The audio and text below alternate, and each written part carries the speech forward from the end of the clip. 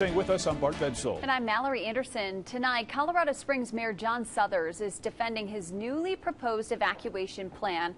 This follows months of pushback from community members calling the plan woefully inadequate. Investigative reporter Dan Beatty has been covering this evacuation plan in Colorado Springs for months. He joins us live tonight outside City Hall after hearing from city leaders on what to do next. Dan.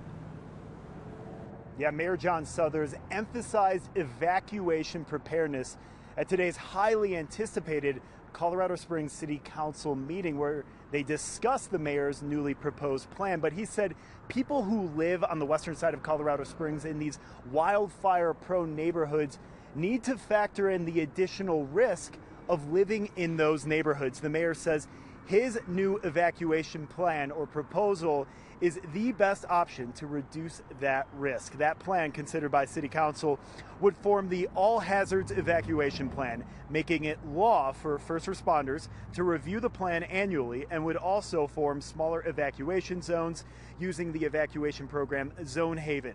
Concerned members of the community say this plan doesn't do enough.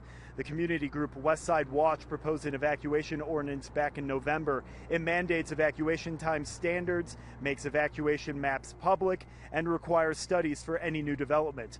Mayor Suthers fears this would discourage development and create legal concerns for the city.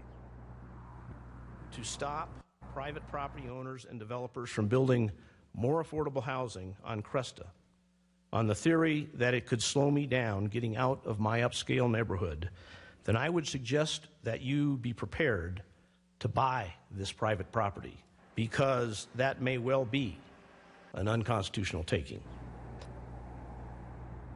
Opponents to the mayor's ordinance say they aren't anti-development. They only want the city to look more closely at how new development impacts evacuations.